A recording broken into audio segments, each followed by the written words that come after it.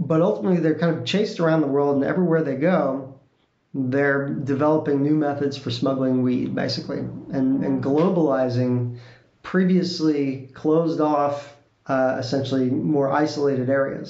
What are you talking about? Smoking it in a Pong or a blunt. Grass. Dank. Reefer.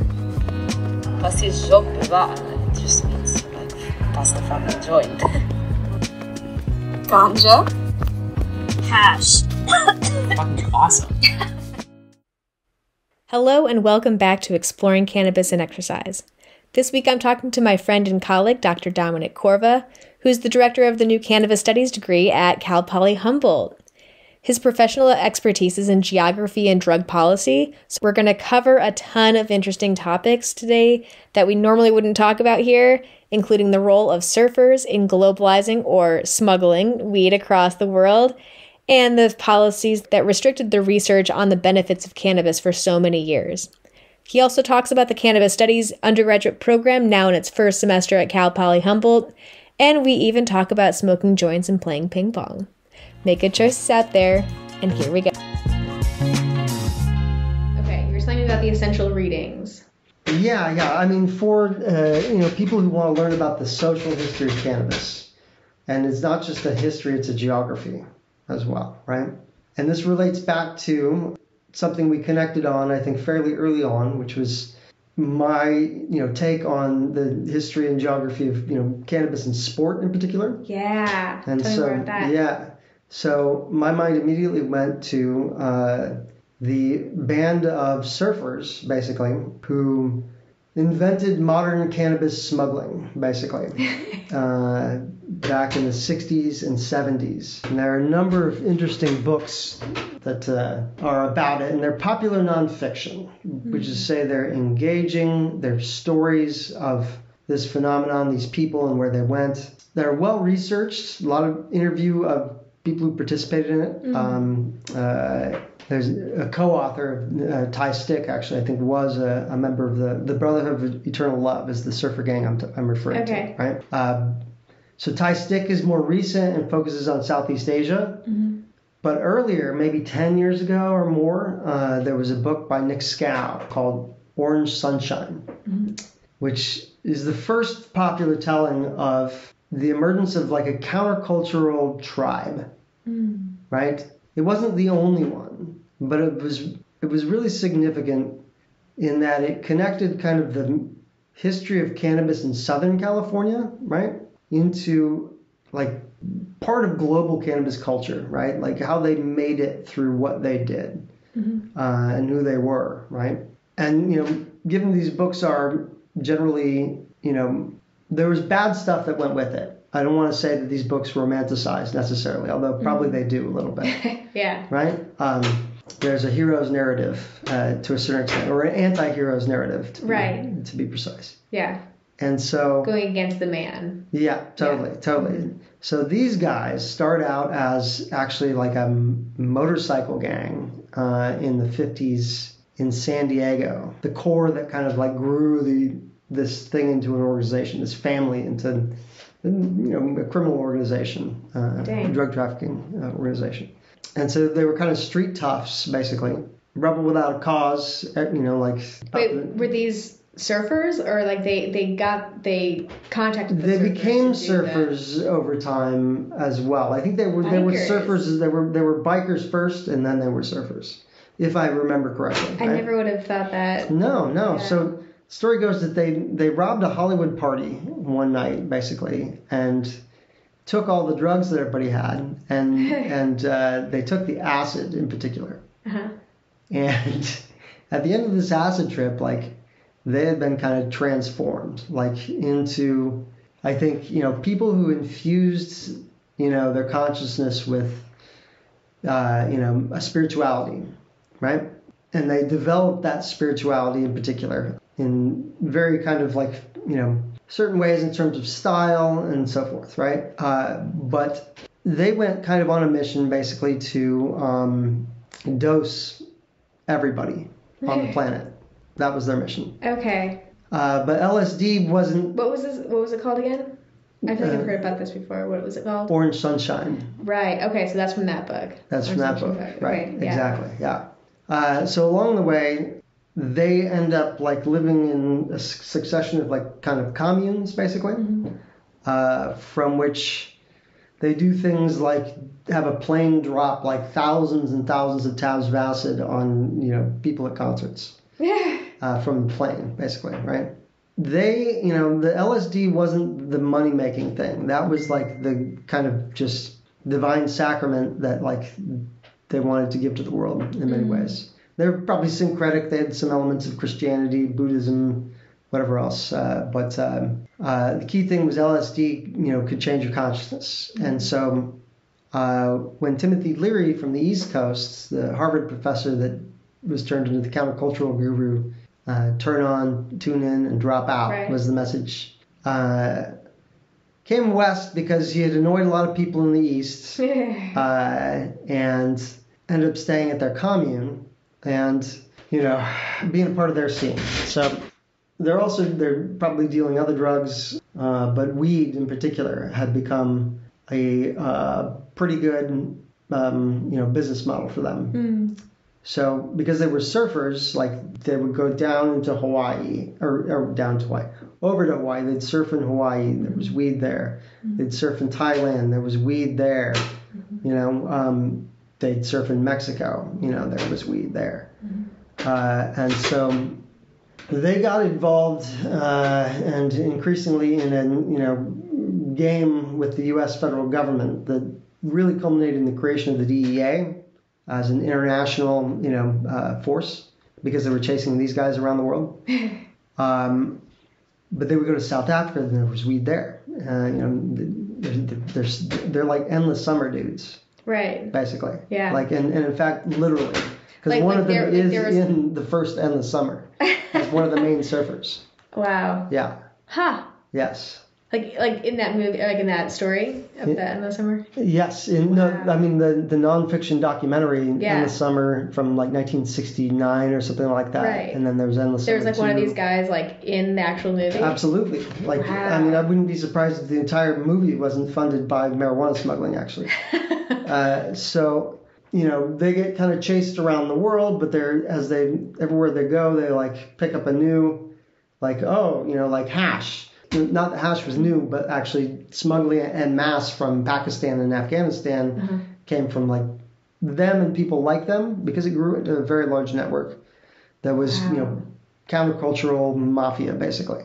So are they like bringing seeds from country to country, following? No, they were packing hash into surfboards, for example. Hollowed out surfboards was a big way that they smuggled hash. And they also took up, sailing, and so like they would buy boats and sail them across the Pacific Ocean to not, to be their own, get it at the source and be their own middle person. Wow. And there were some, stories of hijinks, on the sea and, ships that had to be scuttled.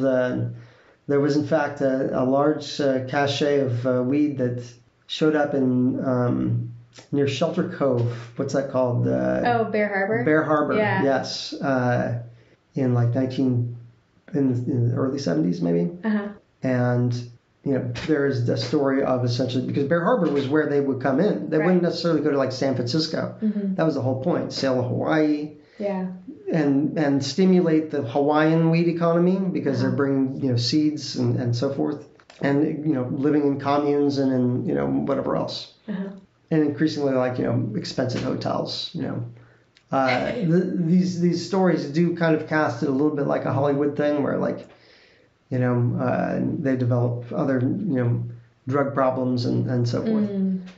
But ultimately they're kind of chased around the world, and everywhere they go, they're developing new methods for smuggling weed, basically, and globalizing previously closed off, essentially more isolated areas. Although we shouldn't assume that they were isolated, but relative to like the global reach and getting to the U.S. consumption market and so forth. Yeah, which I think I think this whole story is super interesting because it's obviously like weed. It comes from all over, but then like how it's gotten into societies obviously happened through smuggling a lot of the time. Yeah. But the fact that it's related to surfing is the like sport of surfing was invented by these people and their followers and whoever else came after them. Yes. Like that's crazy to me.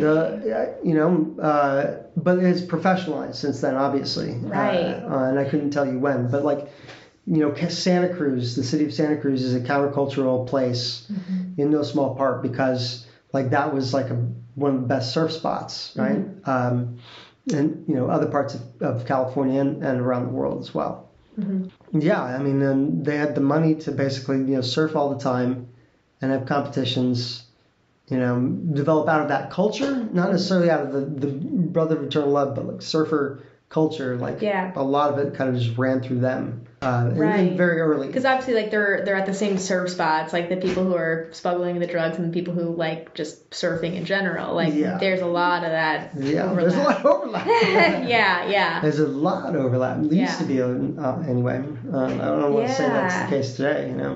I know. I think I talked in a presentation I gave last year when you were first telling me about this because I looked into the surfing organization and obviously it started out no, we're not going to do drug tests that did not even occur to any of them as an option. And then now because it's part of the Olympic Games, it'll be part of the Paris Olympics, and so now all of the athletes have to undergo the World Anti-Doping Agency, and they probably don't take drugs except for steroids now. Yeah, and so I mean it's kind of like one of those things with at one point someone was talking about making yoga an Olympic activity, and it's well, that goes against what yoga is actually about. Right. And I kind of feel the same way about surfing. Well, it's a countercultural sport. Right. It's a countercultural sport, and that's what the surfing culture kind of is. Grew out of Southern California. Right. Hippies come from Northern California, surfers come from Southern California, and definitely there were hippies down there and hippies up here surf. Yeah. But that's distinct. Cultures. Yeah. That have globalized, so interesting. Yeah. And so, any other geography kind of things come to mind as we're talking about cannabis and sport and exercise? Where does your educational brain go? Well, it goes towards, the work you're doing. You're picking up a thread, right? Of research that people did up until the 1970s, basically. Yeah. And then they just all stopped doing it. There's just a complete the basic stuff about how does cannabis affect athletic performance and all that stuff. They were starting to do that until basically someone told them not to. Right. And it's the work that you and this kind of subfield of cannabis studies that crosses into kinesiology is taking up this thread, basically, because we're finally back at that point where we're allowed to do so, right? Even if we're highly limited in how we can do it. So I think that right now, in the United States, it's this way, but I think elsewhere it's more open. Yeah. Can you think of where the latest stuff that you've been reading about comes from? Well, and I was just about to ask you about Colorado. That's where a lot of my colleagues who are doing this awesome cannabis related research are in Colorado. Yeah. And it seems like the Colorado universities have been way ahead of what we've been able to do in the California state system. That's because geography matters. Colorado is a different kind of state. So why do you think that Colorado's been more open to it? Well, Colorado is a much more libertarian place. Okay. And they have a highly centralized urban population, right? Right. Well, how did we originally get to Colorado? Because Colorado is one of those states that people associate with weed.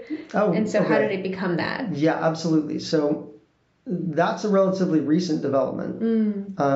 Although there's I feel been, like it was even before it became legal there. You know, like I moved there. yeah, they did before, medical. So Well, Colorado. I moved there before Yeah. any of that happened, and I still associated it with weed. So like, So Colorado medical got off the ground in the 2000s, I believe. okay.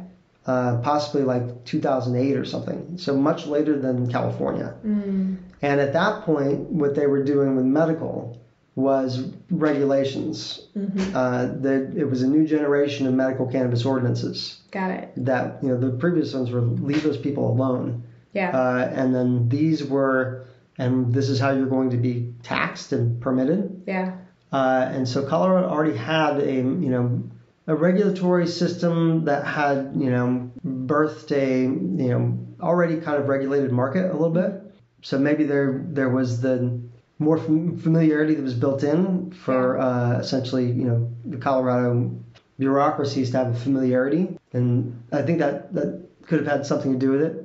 But like culturally, like why? But culturally, why sure. do people like associate other than just legalization? Other than legalization, well, okay, Colorado is not deeply historically a cannabis place, right? Like, yes, there were countercultural There's enclaves. these pockets of it. There are little pockets of it. Then, like what is it?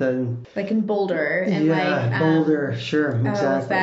That area like outside of Boulder too. Yeah. I think like the Naropa Institute is there or something like that.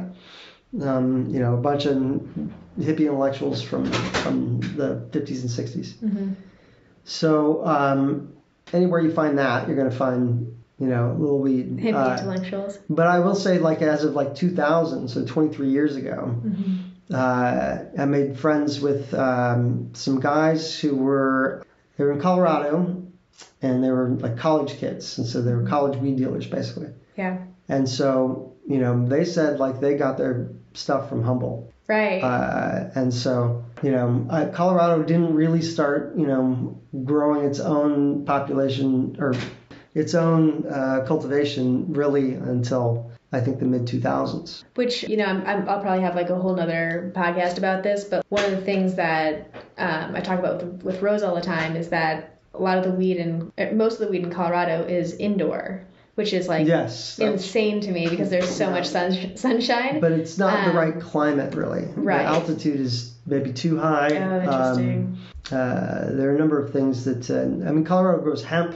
Quite a lot of hemp. From like a physiological perspective, my colleagues who've done that research, looking at, we all say, the weather, the rain. Oh, right. In Colorado, they've done research about inflammatory and biomarkers in cannabis users. And, all of the buzz out there about cannabis is like, oh, it improves your inflammation. And it's like, no, the research actually showed that like there's increased inflammation in cannabis users in that sample. And so, and they were both equally as physically active, both groups, but they had higher inflammatory biomarkers. And so I sometimes wonder like how much of that is related to indoor grown versus outdoor grown. Like how does that impact people similarly or differently? Oh, it's pretty similar. Because I've also heard like there's more like anxiety and paranoia with indoor grown. Well, these are all, hypotheses that... I know. These are all... It's like we have so many questions we need to answer. They are. And there's like, geographies of those hypotheses, too, because, like, the people coming up with those ideas are probably people from up here who grow outdoor. Totally. So, it's definitely all the outdoor folks that are like, indoors bullshit. So the inflammation biomarker, okay, let me get you back to that for a second. Sounds nice, but, like, who invented that? It's like a really standard like test that people, and that's like with a lot of it goes against like almost everything really, like against a bunch of rat research, totally. And personal experiences of people I've known, because like usually treating running soreness, inflammation from exercise, and that's the kind of thing where it's like, well, this is news to me. I haven't seen that research. Okay. Yeah. I'm sure it exists, and like I'm like once things get cellular, I just like lose interest. I just can't be interested in that. Right. But I know there's a variety of ways to look at inflammation, and obviously people have like really positive experiences with cannabis for a whole variety of like medical reasons that there might not actually be any research to support. But it's like the placebo effect is also really good. And like there's nothing wrong with that. And so like I was talking with someone about MMA and like, oh yeah, weed helps me sleep. It's like, you were just in a fight for your life. Yeah. Like, of course weed's going to help you sleep. Like it's going to calm you down so that you can sleep. Like you were just being attacked for X amount of time. Like maybe it's that. Maybe it's not an impact on like whatever happens to your sleep, whatever. It's like, sure, it just kind of calms you down. I don't know. But I mean, like the weed makes you sleepy thing is also like kind of different by each person. Right. You know, like well, and like, with any of this kind of cannabis and exercise research, like we've found that people are saying that they're using like sativa strains before exercise. Right. And and there's so much more to weed, but like even with my own exploration of all this Canna Country weed, I go in, I want to know nothing about the strain and just like see how it affects me. And it's like, yeah, different weed affects individuals differently. And so I just find that so interesting that it's like, yeah, we want to just say like, oh yeah, cannabis improves performance or it harms performance. Sometimes it could help performance, sometimes it can't for a whole variety of reasons. And so yeah, it's been a fun process of figuring out like that individual difference thing. And also fun to know that what I've been doing has been what kind of research did you call it? Ethnography, bio something, autoethnography. Oh, autoethnography, yes. Yeah. Yeah. So welcome to a social science methodology. And this is why I love having colleagues from across disciplines, because it's like I never would have known that was a thing. Yeah. So like, what is that? What is autoethnography? Well, it's the acknowledgement that the self has been embedded in a field of study, right? In the social relations that constitute that field in some way, shape, or form. So like you're reading your own history through, different kinds of sort of lenses, basically, to come up with an insight about, maybe a concept or just, provide history, right? The basic building block of scientific, inquiry is like just getting to know something. Right. And so the thing is, like, ethnography is variously structured. Like, it can be extremely structured or it can be fairly loosely structured. And the same with that autoethnography, right? Like, you can take a very kind of like structural approach with it, where you're thinking about, what happened to research in terms of drug policy history, right? Or, it can just be deeply reflective, basically, that you're not just sort of saying what you observed, but analyzing it, but it really is like the just foundation of any kind of knowledge. Like in order to ask the right questions about something, you have to know something about it. Right. And so like, what's the first thing you do? You introduce yourself. Right. Yeah. And it like reminds me of my cultural anthropology classes from back in the day, where if you're inside something, sometimes you don't even know the questions to ask because it's just so familiar. And the autoethnography actually, by reflecting, makes it unfamiliar to yourself. Ooh. You think about it like, out of the context of it, like you think reflexively. About something that has happened, right? You locate yourself in that thing that you're trying to analyze, right? Interesting. Whatever that thing is. So like your own internal biases are like part of the process. Or you like, acknowledge or like that. So but you're being transparent. And you're trying to understand what those biases are, maybe as well. That could be one reason to do it. Absolutely. Okay. Interesting. Because that's something that I think about a lot with, just the evolution of how the researchers in like health sciences have talked about cannabis over the last 20 years. A lot of it has been very negative, talking about There was a grant funding industrial complex that incentivized them to make careers investigating the harms of weed. Tell us more about that. Well, I mean, NIDA essentially stands for National Institute on Drug Abuse, which may have recently changed the A to something else in an effort to kindly rebrand. But NIH was developed as a bureaucracy in the 80s, but kind of a minor one, and really I think under the DEA possibly, I don't remember which, but not under NIH, National Institutes of Health, which is the umbrella one. Yeah. But in the 1990s, it got put in that bureaucracy, NIH, and became part of the bigger funding stream that became available to research on health in general. But NIDA was just the new branch of this particular aspect of health, which it's the perversion of public health, right? But it's public health at a limit that says there is a really good reason to study addiction, for sure. What they created was a prohibition health literature.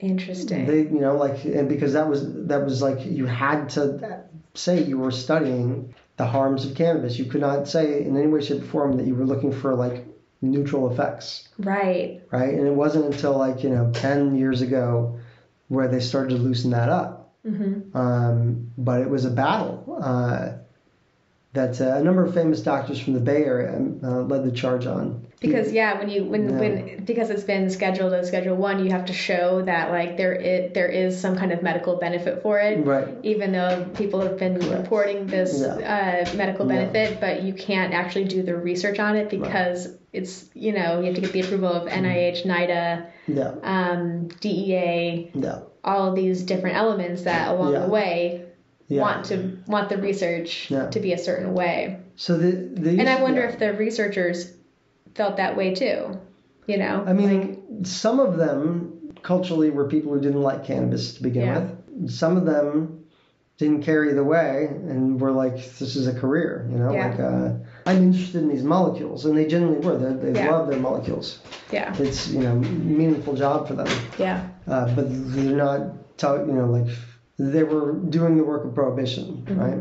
It was structurally incentivized. Yeah. So that's the main, I think, explanation for that gap. But more generally in the 1980s, this country turned culturally against hippies, with a vengeance, and I think a feeling of just irritation that these people ever existed, and permeated pop culture, permeated people taking jobs in university administrations, people becoming faculty, people in positions of authority. The 80s were a time when weed was just not popular.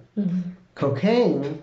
Now cocaine getting things accomplished. Yeah. So there's an interesting kind of what was his name? There was a famous drug policy historian who wrote of these cycles of popularity for drugs in society. Okay. Identifying there's a cycle here, a drug becomes popular and then it becomes unpopular and then it becomes popular. And a feeling that society cycles through drug preferences. Oh, interesting. But I would add that really it's the other cycles that are driving the drug preferences, right? Right. It's literally what's the vibe here? Right. In the 80s, the vibe was productivity. Cocaine. Yeah. It was a cocaine society. It was a work society. It was a work society, but it was really a financial dominance society. The bankers and stockbrokers and so forth. Yeah. So frenetic where are we right now? And where does weed fit in that stuff right now? Fentanyl society is where we're in right now. Yeah. Yeah. That's where we're in right now. It's the fentanyl society. Oh, what a huge bummer. It's a big bummer. Yeah. But the opiates are in their own cycles as well. But again, what is going on in society creating this vibe? The cocaine vibe in the 80s was the stockbrokers. Yeah. The 90s, I don't know. I think weed may have come back in the 90s, but it wasn't as popular as ecstasy. Yeah. Oh, yeah. Club drugs, yeah. Yeah, 90s. Like the 90s 90s electronic, is probably the Britain club kind of drugs, stuff. Yeah. Interesting. Yeah. So what's the vibe like with cannabis right now, do you think? So I think in the 2000s, cannabis had another run as a popular drug. Mm-hmm. But I think it's on the wane. And like I feel like psychedelics are taking its place right now. Psychedelics are, yes, there's that mania to it, because it's like the really it is the, what's that called? Pyramid scheme economy, basically. Say more, I don't know. The pyramid scheme economy, which is that we cycle through pyramid schemes in different commodities. Mm-hmm.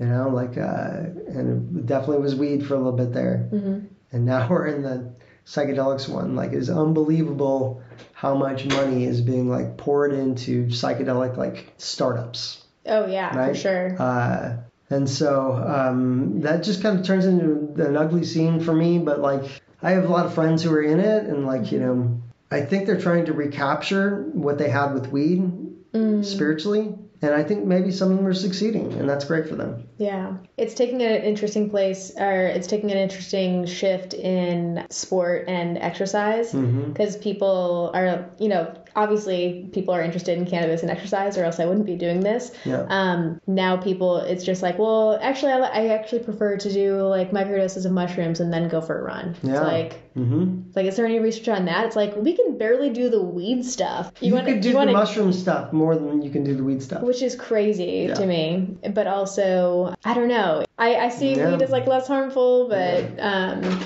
Well, it's more mild. Right. In terms of, I think, impact. But I mean, for some people, like, mild is not what they need anymore. That's the society we're getting into, where like mild is not what anybody is going for when it comes to drugs. Because reality is so fucked up. Bleep that out. I don't know if I have really like a lot of good news, but I'd like to, for sure. Well, tell me about the good news of all the things that you're bringing to the Cannabis Studies program. Oh my goodness. So first of all, Dominic, you've been at Cal Poly Humboldt since last year. 1 year. Yeah, but you and I have been co-directors of the Humboldt Institute for Interdisciplinary Marijuana Research. You've been there since like 2018, I think. Yeah, I think so. It's been a while now. Yeah. And so since you've joined, you applied for a massive grant and got it. And you've also been helping with different policy issues across the state. There's been a few things that I've been up to, but one thing I want to say is that, And we also developed the Cannabis Studies program, which you now are the director for. But around the grant, like, I want to shout out, like, that it was a team effort. For sure. We got it, not I got it. I have an incredible, set of co-PIs, and I want to keep this as simple as possible. Yes. But let me say beforehand that, why it is this complex has to do with how we wrote the grant directly to the research priority that the DCC had outlined. Department of Cannabis Control when they made their request for proposals. And so it was definitely like asking for really an intricate puzzle box of things. Let me just say. It asked for work that could contribute towards community intellectual property, basically, or inform the general intellectual property landscape. And so at sort of the plant base of this, the legacy genetics proposal basically is about creating community herbaria in the jurisdictions that work with us. It's generally around the subject of legacy cannabis genetics, and the communities get to define what they mean by legacy by not just recording like with the a genetic footprint that goes in, but like the stories that go with why this community has decided this is a legacy genetic, like what it meant, how it's like breeding may have been impacted by the war on drugs.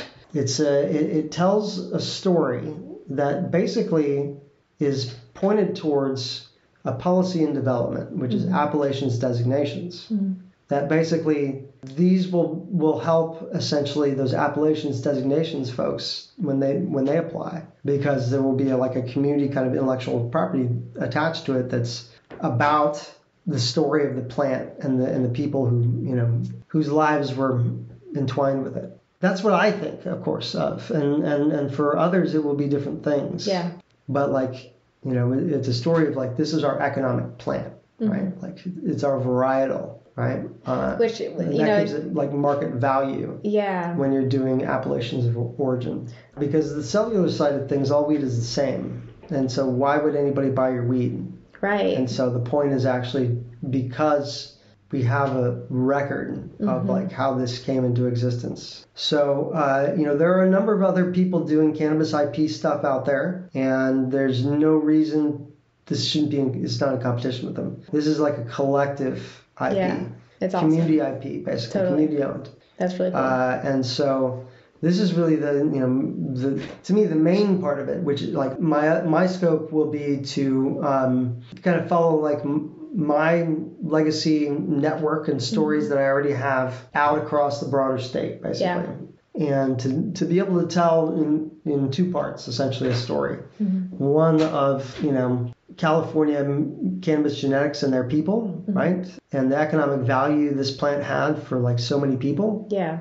And that story, the two parts of it are within California, kind of what happened. And the other part is California's connections to the broader genetic, the globalization of genetics, basically, which we're very, much a part of and connected to. Totally. It's going to be a really cool project. I'm excited to... I'm looking forward to being able to start my interview process. This semester I have research assistants, graduates and undergraduates that are starting the part which is the, gathering secondary sources, because many of these stories and types of stories have been told already. And so we need to know what those are, and be able to collect them and systematically code them, essentially, for people, places, and the plant names, right? And see what comes out of that, because that will help inform, when I'm doing my interviews, there will be things that people often talk about that will guide me in the questions I ask of the new people. It's these 5 things seem to be everybody talks about that, but in a different way. Oh, yeah. And then that helps me kind of structure essentially my interviews with other people. They can go on for hours and hours and hours otherwise, because I already talked to a lot of them, and it goes on for hours and hours. Yeah. That's so cool. It's so cool to remember that there's different types of research out there, and it's not just kinesiology. Yeah. Well, it is social science, and this is what is very unique about this, is California asked for somewhat radical social science, basically, interdisciplinary. Yeah. And the other part of the RFP was that must be culturally sensitive, research methodology that is culturally sensitive, and that's why it is this way. The community-based storytelling kind of way, Yeah, so community-based participatory research, CBPR, is that methodology, right? Okay. And Rachel Gerardo from Cal State Northridge is our person for that. Cool. And she's working with Janine Coleman of Origins Council and Khalil Ferguson of the United Core Alliance, as well as the California Equity Policy Coalition, so that we're doing not just the rural areas that everybody thinks of, but across the state. So there's a whole system of subcontracting and so forth that the university bureaucracy is currently working out, and we anticipate we're already starting in terms of the preparation and stuff we don't need extra money for right now, but more towards probably November is what the hope is. Cool. It's just we got to get through the bureaucratic process to the research. So Todd Holmes at the UC Berkeley Oral History Center is filming 90 interviews, basically, that are oral history interviews with people selected by these communities, and they're going to be in the digital archive at UC Berkeley that everyone can see. So it's important. Todd's work, Janine Coleman with Origins Council, like I said. And Eleanor Kuntz with LeafWorks, our lab partner. So I didn't do this. Like you're a big part of it, but so with just accept the compliment, Dominic. And so this is part of the DCC funding, and so that money comes in from the sale of cannabis in the state of California. That's correct. It is laundered cannabis proceeds from the state of California. I like the way you put that. And it's the same thing for CMCR, right? CMCR is also laundered cannabis revenue. Yeah, and so CMCR is the medicinal cannabis research. Right, it's San Diego, yeah. Right. And, other universities have different Department of Cannabis Control grants. UCLA has a lot of them, UC Berkeley, UC Davis. Okay. Notice they're all the UC schools. Anyways, CSEs are better. Okay, so speaking of that, we were part of the conversations around starting the Cannabis Studies program at Cal Poly Humboldt, part of the Polytechnic rollout. And now you're the director of it. And so the program came together because of people across our campus from different disciplines. Such a long story, Whitney. We got to do that one this episode? Real quick, a lot of different pots in the fire, however that phrase is. A lot of people have different ideas for like what a cannabis studies major would be. And so, like the first meeting that we had, we decided it was like 3 circles. People, planet, prosperity. Ooh, people, planet, prosperity, and then place was the center, was like the thing that overlapped among all those 3. Yeah. And so like Humboldt is the place where it's like most relevant to study those 3 aspects. What does the core look like? Like who are the students that would be good in this program, and like what classes would they take? I can tell you the students that are good in this program already, but we have an Introduction to Cannabis course, which is a survey course that introduces all the major elements of the program, and also does botany and does history and geography, and we've got that rolling right now, and I've got 37 students, and they're awesome. So there's a lot of students who actually aren't cannabis majors right now who are taking it, so there's a lot of interest in the class. Cool. We should have a minor by the end of the year, so probably that will grow interest as a minor.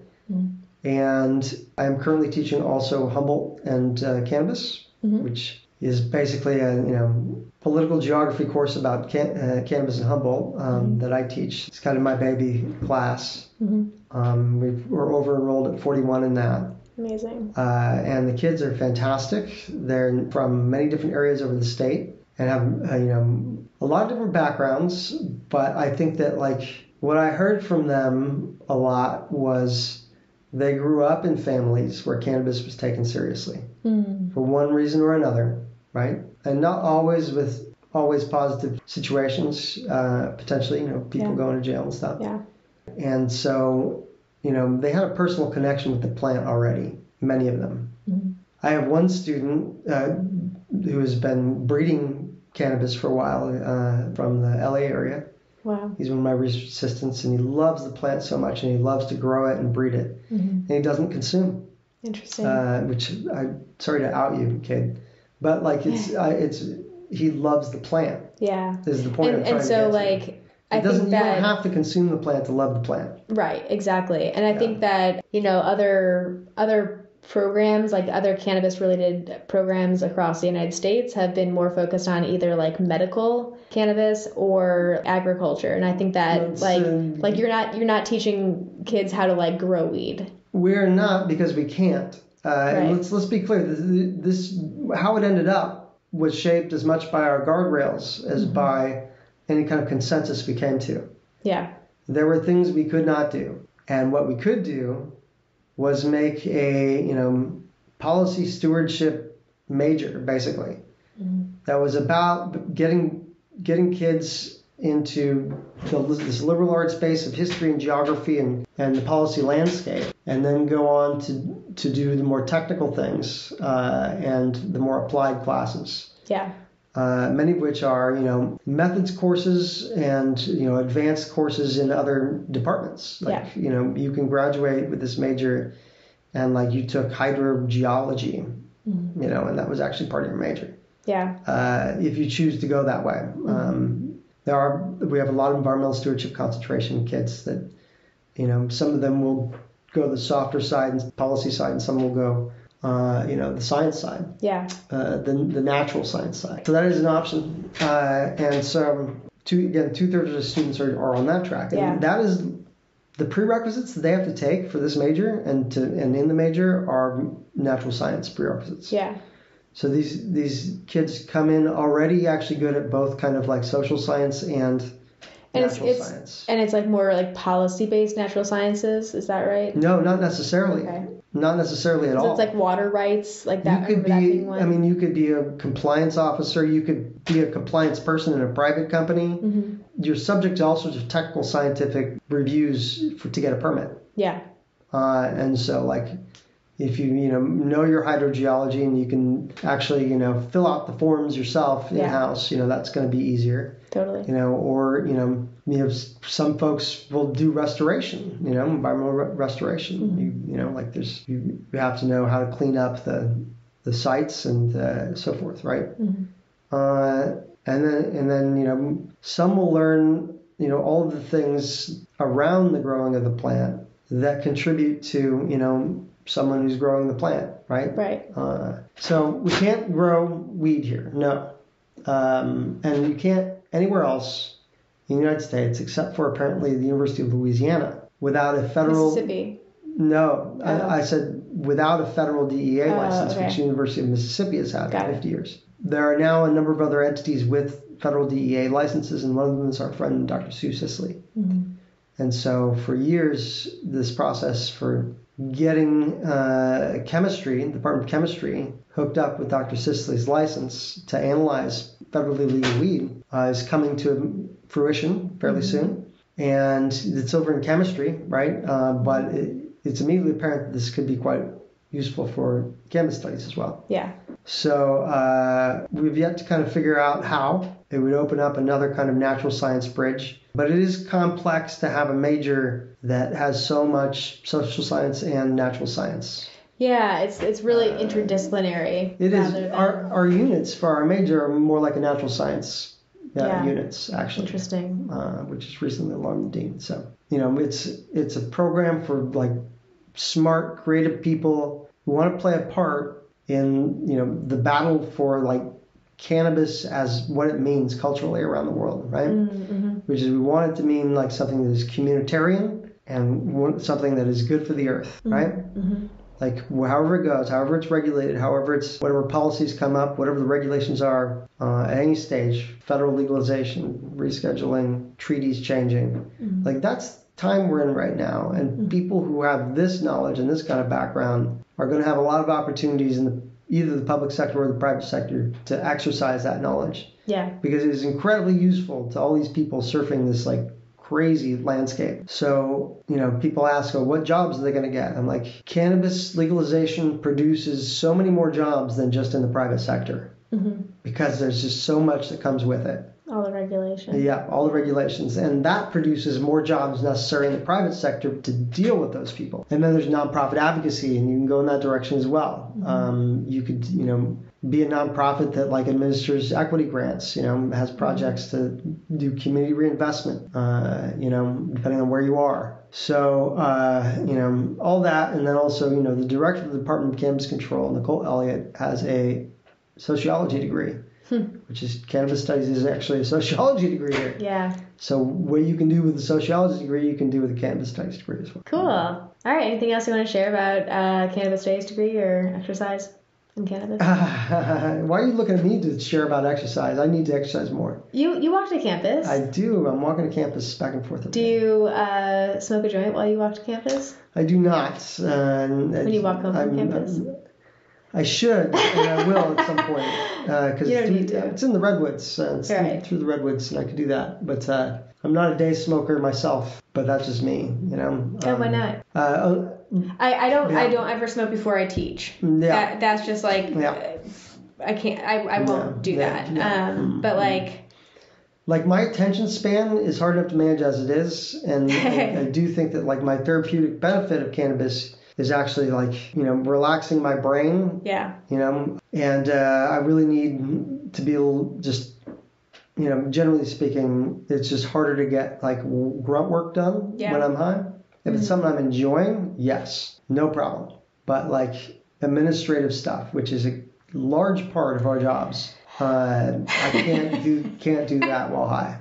Yeah. It's not going to work. Totally. Yeah. Do you ever smoke and play ping pong? Oh, yes, regularly. Okay, tell me about that. I mean, when don't I smoke and play ping pong?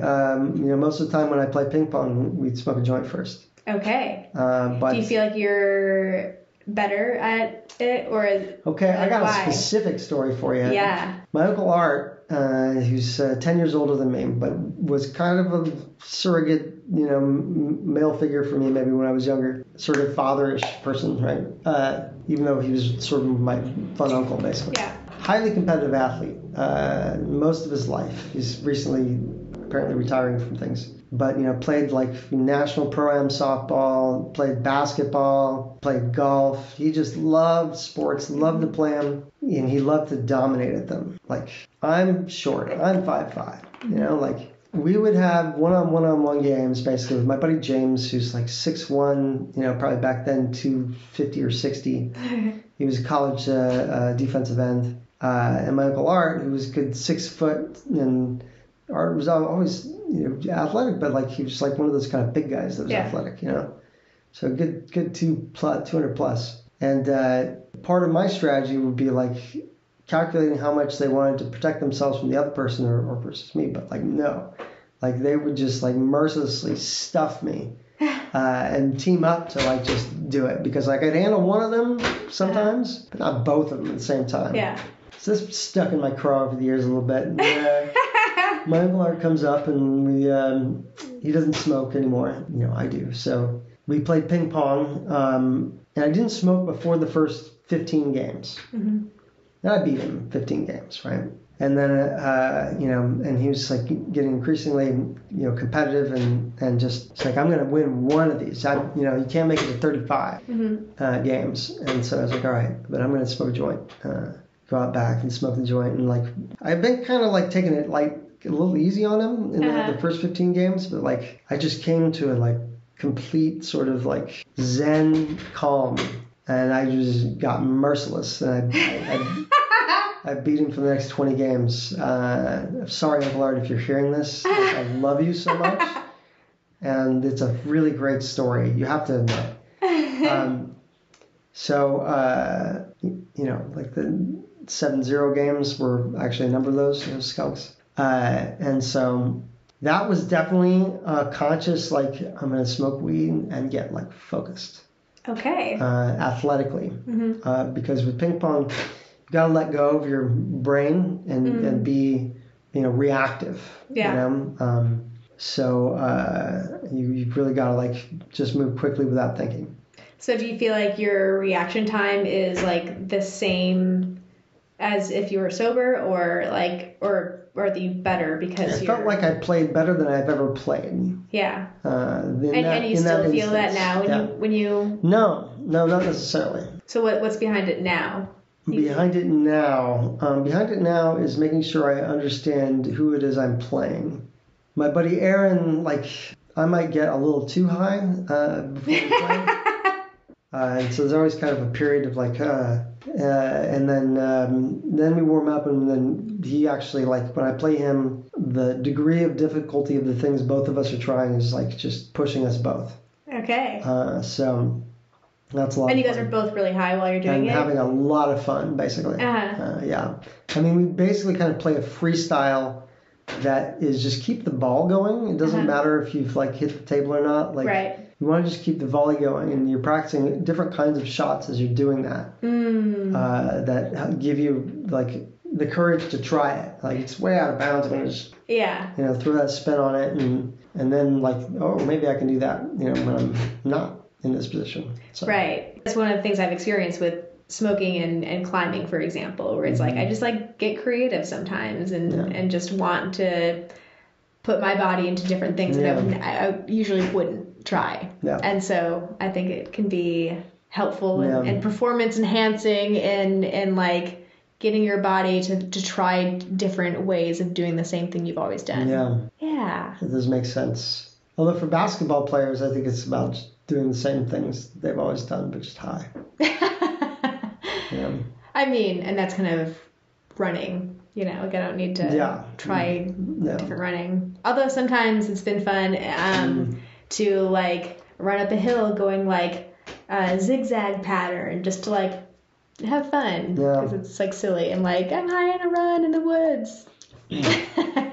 What is it? Someday I'm going to exercise enough to join you on one of those runs in the woods. I used to be fleet of feet and ran a lot and with joy. I need to rediscover that. But first, walking to school, it's big, big change for me. Big help. Yeah, absolutely. Yeah. I know. I didn't exercise all summer. I just got out of my rhythm with it and was traveling enough that like I could just never stick to a consistent pattern.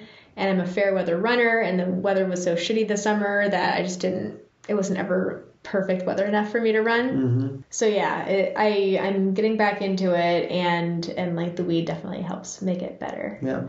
Because it's like, I don't care about how fast I'm going, because if otherwise I'm like in my head about like, what are my stats? Like, what's my gait pattern like right now? Am I really activating my quads? It's just a lot. Overthinking it. Oh yeah, for sure. Like that's the problem with, at least for my brain, the way that exercise science research went. Like the more I understood exercise, the harder it was to just enjoy exercise. So cannabis exercise for me is like I get to just enjoy it again and not think about research. You just hit upon like a key thing that like why this major is pretty awesome is that like you learn about other subjects through plant that you're already passionate about. Right. And like historically, like kids write research papers and do projects that are like they're weed, but they're in a class that isn't generally about weed. And this gives them a way to, do that. Yeah. To have that. Totally. In a systematic fashion, because I think that you learn better,